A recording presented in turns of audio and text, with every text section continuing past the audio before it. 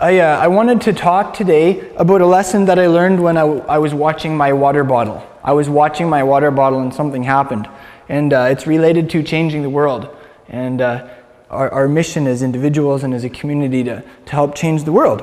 So, and also, I think you could say it ties into our readings this week, because last week we were reading Acts 13 to 15, where Shaul and Barnabas were sent out from their home base in Antioch basically to change the world with the message of Messiah. And so they traveled through that region that is modern-day Turkey. They hit 4 big cities there, and they gathered disciples around Yeshua and connected them with each other.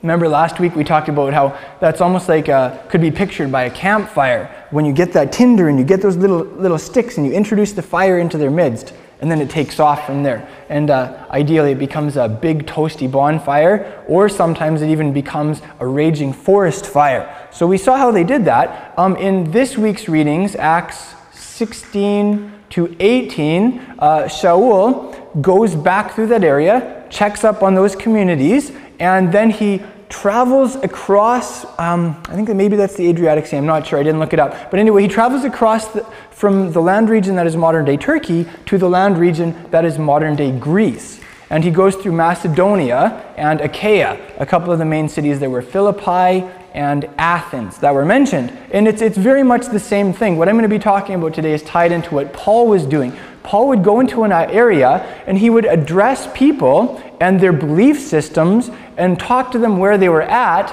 and he would show them how some things that they believed didn't really line up with what they really believed. And then he would introduce them to the message of Messiah. For instance, when he stood in the Areopagus, in that philosophical forum in the city of Athens, that's essentially what he did. And that's what we're going to be talking about today. I'll start with this story about this water bottle. So Genevieve and I, like I told you guys last week, we went on the 60-mile canoe trip for our 5-year anniversary down the South Saskatchewan River and towards Saskatoon. And our first afternoon on the river, we pulled up the canoe on this big sandbar island in the middle of the river. And there were no clouds in sight, but there was a scorching south wind. It would be like the equivalent in Israel of a Khamsin. If any of you have been in Israel and you've encountered a Khamsin, it's like this scorching wind from the desert. And that's what it felt like. And so we pulled up on this island, and we had our lunch in this Khamsin, you could basically call it. Our sandwiches were turning more sandy than most sandwiches were. It's like, this is a real sandwich, just because the wind was constantly driving sand into everything. And while we were eating, I watched my Nalgene water bottle that I had just set up on the sand next to me. And it was remarkable. The wind was striking the water bottle, and it was slowly eroding the sand underneath the water bottle, grain by grain, until the water bottle would tip over in the direction of the wind. It was almost like one of those things you wouldn't generally see in nature. You could imagine seeing the wind just strike the water bottle so hard, like a plow wind, that it would knock it over. But in this case, it undermined the grains of sand underneath the water bottle until it toppled in the direction of the wind. And I set my water bottle back up, and within a minute it had fallen over again, and I set my water bottle back up, and that time I watched really closely, and I could just watch those little granules of sand just ricocheting off of the water bottle and being undermined until it plopped over. It was kind of fun, just on a watching level. But I started thinking about that, and I had an insight about that I want to share with you today. I think basically what the wind was doing with my water bottle was what Paul was doing when he was speaking to those philosophers in the city of Athens. And it's what we are doing also as Yeshua's disciples in this city. When Paul went into Athens, he established some connection points with them, some common understandings that they had, like that there is a creator and that we were made like him. And then he went on from there to draw some rational conclusions that undermined their idolatrous system, that undermined the way they were worshiping and who they worshiped.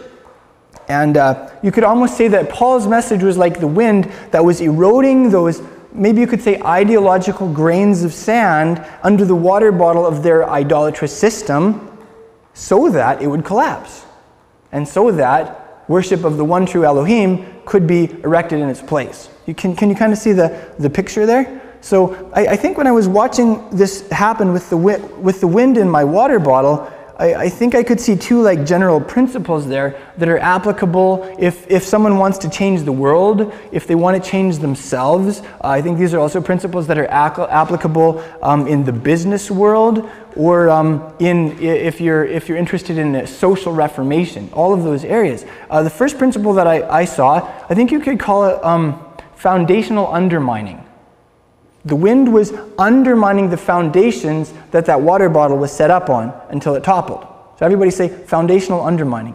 Foundational. I know that's kind of a big clunky term. I'm trying to think of a simple sticky term for that principle, but I haven't been able to think of one. Can you guys think of any instances in your lives or in the world around us where the foundations of something are undermined until they collapse or topple?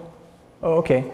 So in medieval times, you said sapping is when they would dig underneath the wall until the wall toppled. Okay, and then they would gain access to the fortress or city by the means. Okay, excellent example. This is a broader principle. Like for instance, if you drive your tires until they're totally bald, one day it's just going to blow.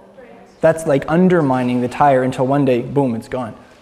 Yeah, that's a great example. In communism in Russia or in China, they took the children in those countries and they didn't even bother training the children, the parents so much in the ideals of communism. They more focused on the children because they knew that the children were the foundation of the country. And if they eroded those children's beliefs in their traditional systems, and if they indoctrinated them in the beliefs of communism, that those old systems would topple and communism would be a structure that stood. Yes, that's a great example. Yeah, that's true. And it's interesting too, you could say that like when a certain number of individuals become aberrant in their thinking and behavior, then eventually that's like undermining the foundation, and eventually that country's legislation will collapse and be changed, hey? Absolutely. Well, I can't think of any stickier terms. We'll just call that maybe foundational undermining, or I guess we could call it sapping, like you said, right? It's a word I've never heard before, so I like new words. Thank you for that, Levi. Okay, sapping. The second principle I think I could see at play with the wind undermining my water bottle, and also it's a principle that's at play in how we influence the people in our lives, for good or bad. I think you could call it the sudden gradual shift. We'll call it the sudden gradual shift. Okay? And what I mean by that is there was a shift taking place. The granules underneath my water bottle that were the foundation, they were gradually shifting. But then there was this certain tipping point where the water bottle suddenly radically changed its posture. So it was like a shift that was both gradual and sudden. Can you see that?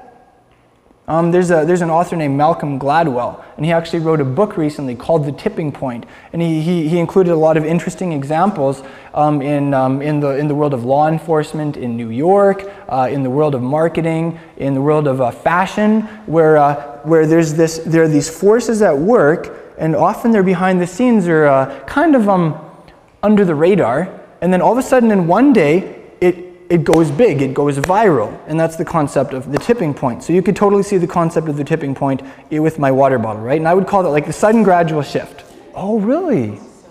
Your dad worked underground in the gold mine, and they would drill and drill and drill, and suddenly the whole area would cave in. Great example, absolutely, yeah. So I have some examples of that too. We can look at. Oh, actually, before we do that, I think this is a spiritual principle also, though. Like I'm using all of these examples in the natural world and in the world around us, but I think it's a spiritual principle that is very relevant for us as a community in accomplishing our mission. I'll give you two scriptures for that. In the book of Jeremiah, chapter 1, he's given a mission from Elohim. Elohim appears to him, and he sends him to speak his words. And Jeremiah says, "I'm too young." He says, "No, you're not. You're going to go where I want you to go, and you're going to say what I want you to say." And this is what he says in the book of Jeremiah, chapter 1, verse 10. He says, "Look, I have appointed you this day over the nations and over the kingdoms to," let's count them, "pluck up and to break down, to destroy and to overthrow, to build and to plant." Use 6 verbs there. The first 4 were destructive, and the last two were constructive. So I'm just going to read those again. You should just listen for that. Did you notice the sequence there? I've appointed you what, first of all? To pluck up. That's like if there's a plant in the ground, you pull the plant out of the ground so that its root systems are removed and the whole thing is exposed. Oh, and to break down. You could imagine a wall or a building being demolished by a bulldozer. It was like the Almighty telling Jeremiah, you are going to be my bulldozer. And you're going to be taking out some structures for me. To destroy, that's pretty utter. That's basically removing something from existence. And to overthrow, what's that concept of? Turning something upside down. So you can hear Jeremiah had this authorization to mess stuff up. And then finally, what was the last two? To build and to plant. So you can hear that often before a new structure is going to be built, you have to demolish the old one. The bulldozer has to come in before the trades can come in and they can dig a new foundation and put up a new structure, eh? And then again, if you have a certain plot of ground and you have trees there that you don't want, out with the old trees before you have in with the new, right? So anyway, that's one scripture that underscores that concept. And then the other one is where Yeshua in Luke chapter 6 and in Matthew chapter 5 say the same things. And he said, woe to you who are full, because you're going to be hungry. But if you are hungry and thirsty for righteousness, you're so blessed. Happy are you, because you're going to be filled. It's that concept that we're like, each of us is like a Tupperware container. Each of us is like a vessel. And we're this empty container, and we're going to be filled with something. And if you're filled with trash or with false material, that has to be removed before you can be refilled with the true, before you can be filled with the good stuff, eh? So can you kind of hear that idea? If you have, let's say if you have a water bottle erected and you need to get that out of the way before you can, let's say, replace it with a new one, because the old one is full of toxicity and poison, then you get it out of the way, you knock it down before you can maybe replace it. You can kind of hear the idea there, hey? It's kind of the concept of like out with the old before in with the new. And this, I think I can totally see this being a principle that's applicable like for us as individuals, for communities of people, for whole cities and nations. This is true for businesses. This is true for social movements. I have some examples in mind, and maybe we can brainstorm together and just think of some of these and see how these two principles of foundational undermining and the sudden gradual shift play in together. Two I can think of on an individual level is very often there's a certain point where a leader, and maybe it's a political leader or a religious leader, will be exposed by the media for some kind of corruption or sin. Something big will go public. And the question is, did that happen overnight? Or was that a slow shift that all of a sudden became sudden? That would be one example I could think of on an individual level. With temptation, people give in to temptation a little bit, and gradually their character, their value systems, etc., and the way they think, it's undermined. And it's little by little until one day all of a sudden there's a massive collapse and it goes public. That would be an example of foundational undermining and a sudden gradual shift, eh? And one that I can think of in my personal life, and this relates to some degree, but we've been doing community for almost 3 years now, and we've also been doing community in a kind of a synagogue fashion in Saskatoon, and I hit a certain point in the way we were doing community where I said, this is really good. Like, we're having very beautiful times, and it's very meaningful to me. But I don't feel like we're reaching our city the way we could, or maybe the way we should. I don't feel like maybe this is the best way to disciple people. And for me, like it was like this gradual shift. It was like this foundational undermining where we would gather on Shabbats and it would be wonderful, but we weren't seeing a lot of new people, and we weren't seeing people that were around sometimes change the way I would hope. And so for me, that was like a foundational undermining where I began to say, could it be that we could be doing something more or something differently? And then, in the last year, you could say maybe I had a collapse in my value systems or the way that I would do congregation, which is why we're now doing this kind of this two-sided thing, right? Where we're still having like our kind of big synagogue gatherings, but we're also doing small group stuff. We're doing things in the homes, etc. So that would be an example from my life, eh? I don't know, can you guys think of any other examples about how those two principles play out in individuals' lives, or maybe you've even seen it in your own life? Maybe when I was courting Genevieve, and eventually she just fell for me when I proposed and she said yes. That was a gradual, sudden shift, eh?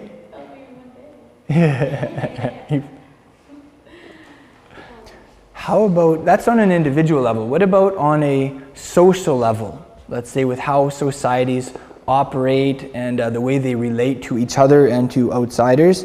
I can think of a couple examples where you can see this foundational undermining. There was a time when the gladiatorial arts were very popular in the Roman Empire. They would get a couple guys in the stadium, give them some weapons, or give one guy weapons and not the other guy, and then they would pit them against each other in a fight to the death. Like, very barbaric, right? There was a point though where like the gladiatorial arts fell out of popularity. There was a point when they were outlawed, I believe it was in the 300s. Did that happen overnight? No. And how did that happen? It happened because more and more people saw that it was wrong. That it was wrong to force people to fight each other to the death, that it was a violation of, maybe you could say, human rights. There's one particular case in that history where there was a monk who was committed to nonviolence, and he appealed to the crowds in the stadium to lay off, to turn away from that kind of sport, and they killed him. And it just, for some reason, it sickened the whole crowd. Like, you could hear a pin drop, and everyone just began leaving the stadium. And I think it was after that that they were actually outlawed in the Roman Empire. So that would be an example where slowly, people's opinions changed. You could almost say it was like the gladiatorial sports were like this edifice, this building that was erected. And individual opinion, one by one, was changing. The foundations were being eroded until it collapsed all of a sudden. That would be an example. Another one I can think of was slavery.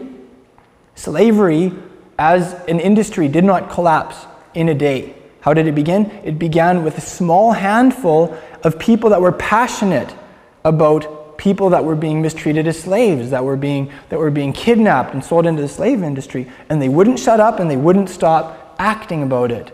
And they began spreading their message, and it caught on. And it's another example of you could say a social reform movement that was grassroots, that began from the bottom up. It was like those individual granules of sand being eroded until finally the whole edifice of human trafficking, legalized human trafficking, collapsed. That would be another example. I don't know, can you guys think of any other ones in terms of social movements and reform? Yeah, no, yeah, absolutely, abortion. I was going to talk about that kind of at the end when we talk about some practical things, but yeah, why don't we talk about that for a minute right now? You know, to a degree, I think that's happening. Like, there's this attempt at undermining the ideological foundations that abortion is built on and the value system it's built on. But to another degree, I don't know if that's happening. Very often people think we are going to solve this problem of abortion, of this violation of defenseless human beings being murdered, on a legislative level. If we can just somehow get the right act and just ram it through Parliament, if we can just get that legislation, and maybe even with maybe seemingly innocent legislation, but with a Trojan horse in it, that kind of concept, then we can stop abortion in a day. I don't know if that's going to happen, quite honestly. If you look at that principle. When you live in a democracy, the decisions in a democratic government reflect the opinions of the majority. So if you have a majority of people that want abortion, you're probably going to have abortion, generally speaking. So I wonder if the solution wouldn't be to begin changing individual minds. What if every follower of Yeshua in our country engaged a couple people, just one or two people, and began to influence those people against abortion? Just on a one-on-one level, right? I'm not talking about big campaigns on TV or in the media. I'm not talking about legislative campaigns even. No, I'm not against those things, right? But too often in the evangelical world, I see people that are against abortion, and so they go the route of trying to solve this thing politically or through this legislative system or through decisions in courts, and they try and solve this thing through mass media campaigns, and they pour a lot of money and a lot of effort into it. And I'm not saying I'm against that, but often those people don't spend any time doing one-on-one stuff with the people on their block or in their neighborhood or with coworkers. Maybe there's a girl on their block that lives a couple doors down who just got pregnant. But because those people are so obsessed with the big picture out there and fighting, maybe they don't have any time or they don't spend any time building bridges with their own neighbors. But the idea of those granules of sand being eroded is like working with individuals, eh? So I don't know, that's my personal take on that issue. I'm not an expert, but I think we need to be focusing on individuals because that's what's going to change the country. Hi, baby. You want to sit with me for a minute? Okay. Only if you're really quiet, okay? Yeah. Okay. Yeah. How about, I don't know how well-read you all are all in the business world. Maybe Mike and Shoshana more than some of us. But have you ever seen those principles at work in the corporate world or with individual businesses? It's kind of the foundational undermining and sudden gradual shifts. Taxes? Well, you can see, I think you could see with corporations, though, that often corporations get so large, like they slowly degenerate, they slowly rot from the inside out, and they lose their values, and they're often just out to kind of preserve the majority, and everyone wants to keep their job, and eventually, you begin to lose your value, and eventually it's just gonna, in a day it can go belly up, but it took years to get to that point. How about on a national or political level? Can you think of some examples on a national political level where you see foundational undermining and like that sudden gradual shift? A couple I thought of were the collapse of the Roman Empire. Do you know who was responsible for the collapse of Imperial Rome's power? The Romans. The Romans. Mm-hmm. Say more about that. Yeah. Romans lost faith in their own system to some degree. A lot of them got really lazy and began just living off welfare and living for entertainment, bread and taxes, and assigning all of the work that the Roman Empire needed to grow to slave labor.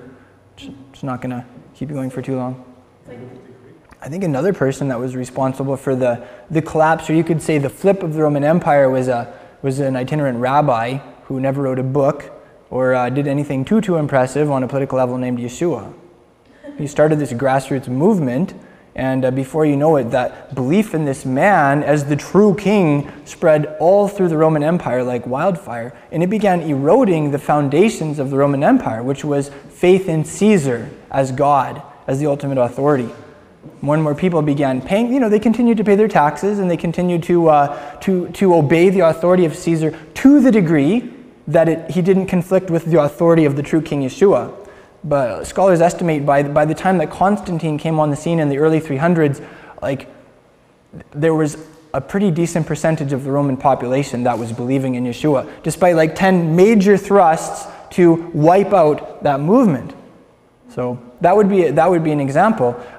By the time Constantine came on the scene, there had been 3 centuries of this foundational undermining of this.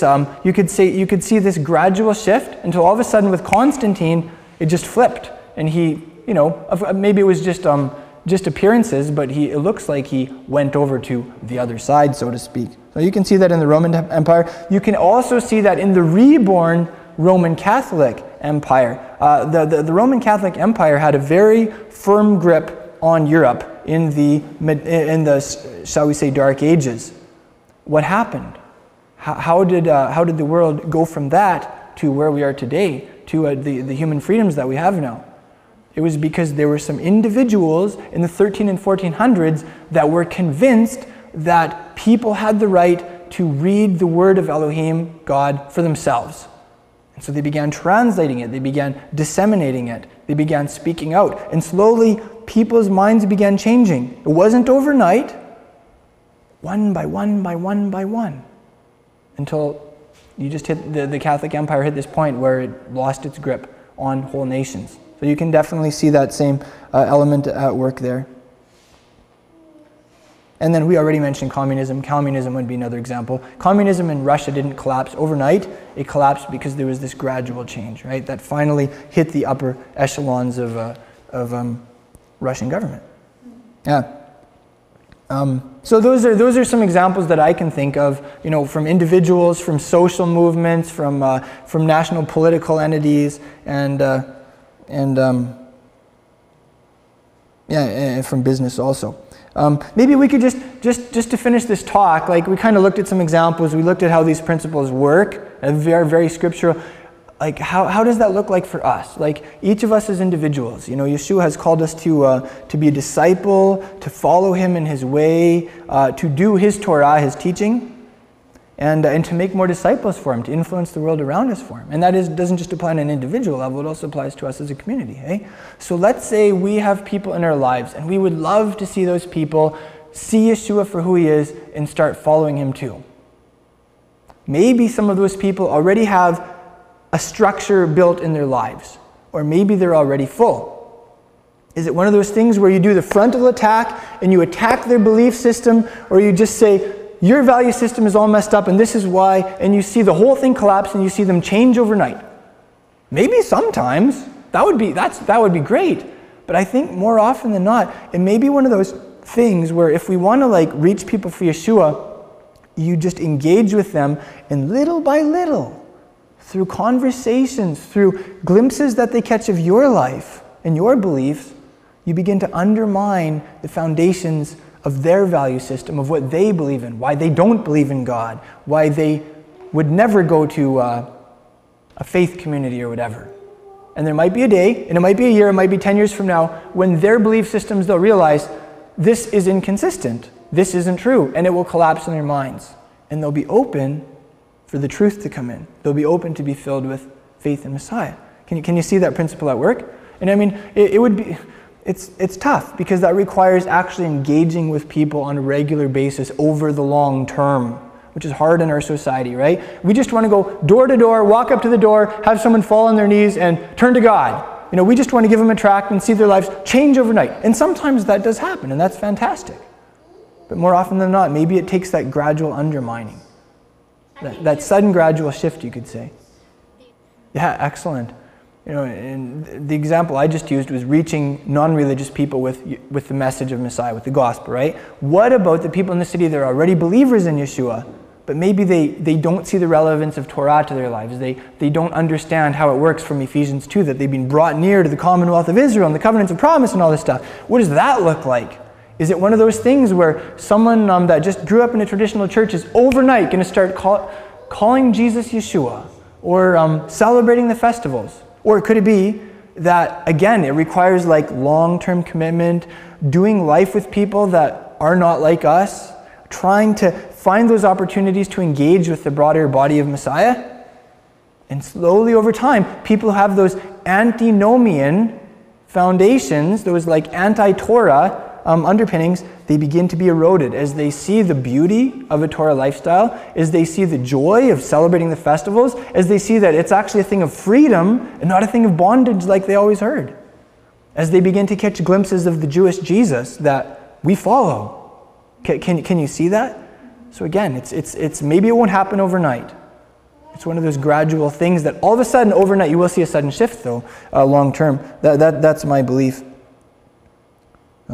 Hopefully that's encouraging for us. Just where the rubber meets the road, that we'll be saying, Father, who are the people in my life that you want me to spend time with, and through me that you want to influence long term? Finding those people and making those sacrifices to and invest in those relationships. I think that's where it starts. And when every one of us in the body of Messiah does that, we are going to be a very powerful force for changing the world for the good. And that's what we want. That's what Paul and Barnabas were sent out to do, and what we're sent out to do. I want to finish this talk by reading a couple of pages to you from a book called Back to Jerusalem. How many of you guys have heard of the Back to Jerusalem movement in China? It's huge. The Back to Jerusalem movement is I believe it's going to change the eastern half of the world more than anything else has in the last 500 years. I sincerely believe that. Because right now, 1 out of every 10 Chinese people are believers in Yeshua. How many people is that? Like roughly you could say 100 million people. And there are 100 million people in China that have this vision called the Back to Jerusalem vision. And basically their vision is to prepare to take the message of Messiah through the countries along the ancient Silk Road highways all the way back to Israel, where the gospel started. So the gospel started in Israel, it went out to the nations all the way to China, which is the ends of the world, if you want to look at it from Israel's point of view, and they want to take it back. Now, there are a couple of challenges involved in this vision. Number one, you're not legally allowed to leave China. Number two, the strongholds of Islam, Buddhism, and Hinduism are all located in this block of territory that these Chinese believers want to plow through on the way back to Israel. But this is a vision that Chinese believers they talk about. Chinese house church leaders obsess about. It's what they eat for breakfast. It's what they pray for every day. And they are practically preparing for it also. They're learning the languages of the countries between China and Israel. And they're learning how to relate the gospel to these different religious worldviews. Very powerful stuff. I could tell you a lot about it right now, but that'll give you a basic idea. Anyway, this is a simple book called Back to Jerusalem with Paul Hattaway. And there are a couple of the Chinese house church leaders that talk about this vision that they're living for and that they're willing to die for. And there's a little section in here called An Army of Worms. It's one of their strategies on page 90. And I want to read it to you. It's about 4 pages long, but I think you can see how this concept of foundational undermining on like a granular level, on a microscopic little level, and the concept of the sudden gradual shift, it definitely applies here. I'll read this to you, and if you have a thought, put up your hand and I'll pause, and if I have a thought, I'll interject with that also. The Back to Jerusalem movement and the fulfillment of the Great Commission face powerful adversaries. Islam holds more than 1 billion souls in captivity and blindness. Buddhism and Hinduism have been established for more than 2,000 years. The devil feels safe in these strongholds that have largely gone unchallenged throughout Christian history. When faith-filled believers start taking flames of fire from God's altar into these dark regions, and those fires start spreading to others and the light increases, Satan will be furious. Woe to the earth and the sea, because the devil has gone down to you. He's filled with fury because he knows that his time is short. Revelation 12:12. Satan will not surrender without a bloody fight. But when the devil fights against God's children, he's fighting against God himself, and our Lord's weakness is much stronger than the devil's strength. Nevertheless, we expect that much blood will be spilled. One of the most powerful ways we can overcome the spiritual giants of Islam, Buddhism, and Hinduism is by witnessing with our own blood and laying down our lives. For each Christian that the devil tries to kill, the light of the gospel will shine a little brighter, and his hold on the people will loosen little by little. Here's where it gets good. It will not be an army of elephants that marches into nations like Saudi Arabia, Afghanistan, and Iran with the gospel, trampling down the strongholds. Sometimes it seems as if a lot of mission effort consists of elephant plans, huge and grandiose strategies for overwhelming the devil's strongholds and making him surrender his captives. But it is easy for border guards to detect an elephant entering the country. It makes a lot of noise and is impossible to hide. Elephants are easy to catch because they move slowly and are so visible. This seems to be how much mission work is conducted today. Please understand we're talking in generalities here, for we know many of the Lord's people from all around the world have faithfully been laboring in these difficult nations for years. God bless them. Instead of an army of elephants, we believe God wants to send an army of insects and crawling creatures to cause the collapse of the house of Buddha, the house of Hinduism, and the house of Mohammed. The Chinese church is not strong in human terms.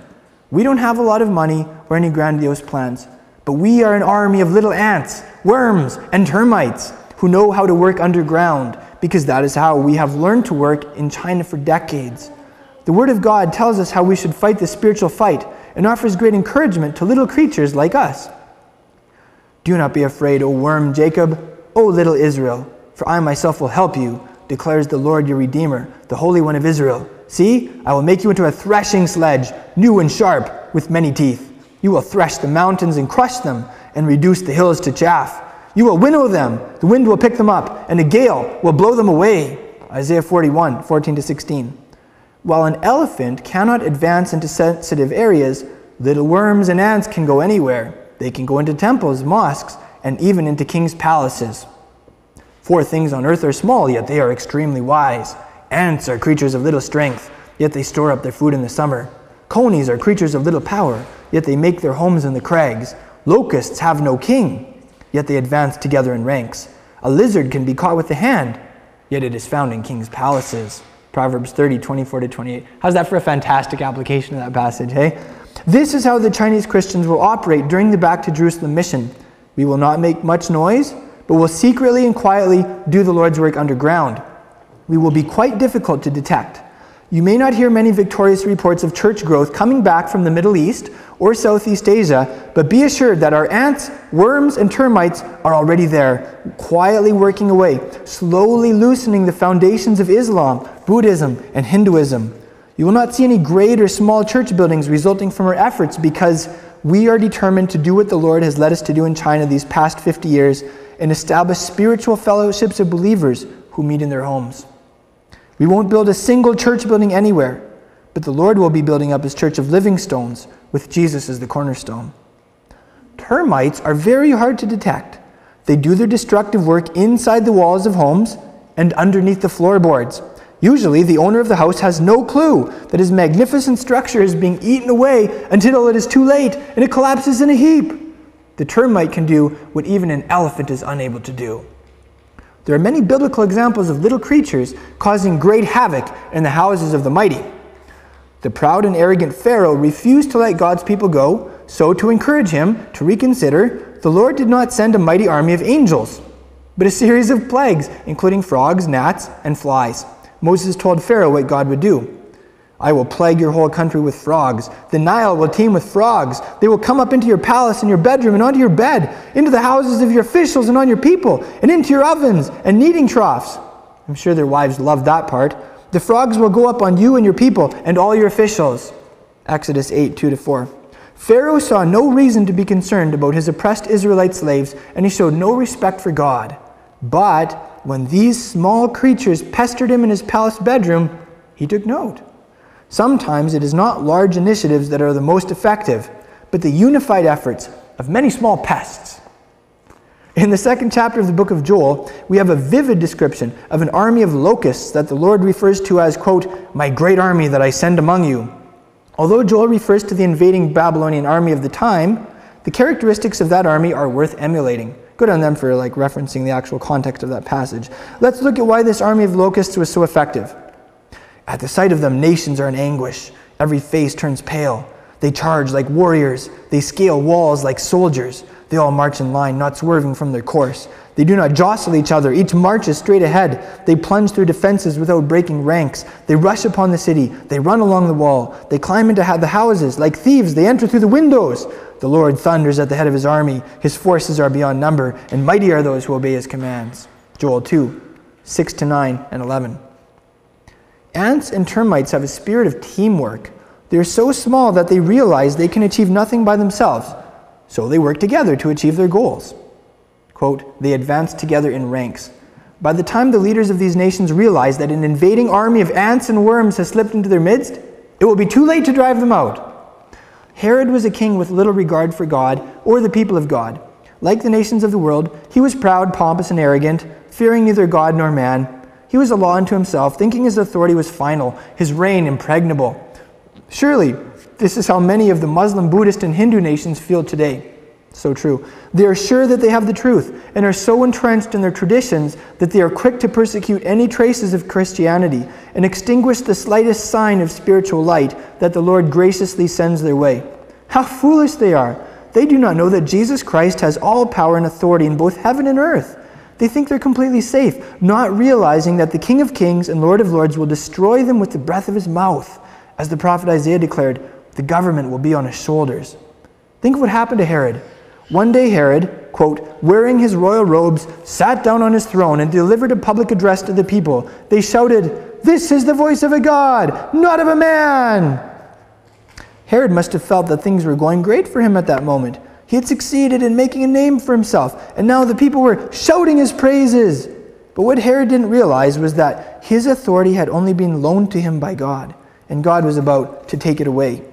Quote, immediately, because Herod did not give praise to God, an angel of the Lord struck him down, and he was eaten by worms and died. but the word of God continued to increase and spread. Herod was dead, but the word of God continued its glorious course, changing the hearts and minds of men and women, boys and girls from every nation, tribe, and language. Nothing can ever defeat the advance of God's word. As Isaiah says, the grass withers and the flowers fall, but the word of our God stands forever. The psalmist makes the same point. Your word, O Lord, is eternal. It stands firm in the heavens. And so does Jesus. Heaven and earth will pass away, but my words will never pass away. As our missionaries take the banner of the Lord into the dark nations, you will probably hear nothing of it. In fact, we are hoping that you won't specifically know what we're doing. For if you do hear about our activities, that means the governments in those lands who seek to keep Christianity beyond their borders will also know what we're doing. It's better if they find out that Jesus has come and taken over their house once it's too late to do anything about it. By God's grace, we will be like little worms, ants, and termites, quietly but consistently working away, loosening the foundations of the houses of Buddha, Hinduism, and Mohammed until they collapse. So that was, if you could imagine just sitting down for coffee with three of like the foremost leaders in the Yeshua movement in China. Their names are Brother Yun, Peter Shu Yangzi, and Enoch Wang. You're like talking about men who have spent decades and decades in prison, many of whom have almost been killed for their faith.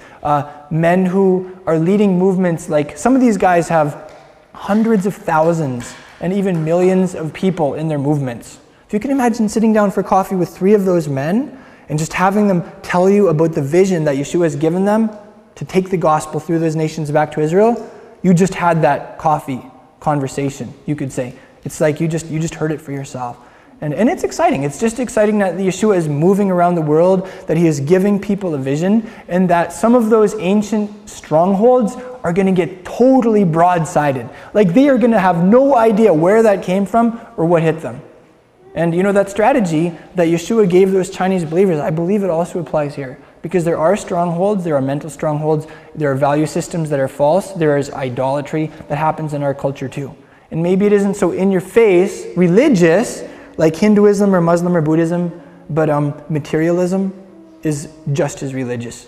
Atheism is just as religious. There are a lot of things like that, right? So anyway, we have a job here too, and maybe we get to be pests for Messiah also. We get to be like his army of ants or termites or worms that undermines the foundations that some of the negative things in our society are built on, so we can see them collapse, and so we can see Yeshua's kingdom built in our city and in our country. Who's the author? The book is called Back to Jerusalem, with three Chinese house church leaders, and the English author is Paul Hattaway. Hattaway. Yeah. There's a related book called The Heavenly Man. It's the story of Brother Yun, one of these men. Just on a little side note, when we were producing like Hebrew Quest, the 40 Hebrew lessons, we packed those lessons restoration, right? Like I put in so many Pro Torah plugs and all of that, right? And I made a lot of practical applications. And like part of my heart for where I hope Hebrew Quest eventually goes is into China. Because there are these Chinese believers with this mission to go through these countries and to make it back to Jerusalem. But what are they going to do when they make it back to Jerusalem? Wouldn't it be nice if they had a basic concept of Torah, if they understood some of the basics of the Hebrew language so that they could like floor Jewish people by communicating the good news of Yeshua like on a Jewish level and in Hebrew? Wouldn't that be awesome?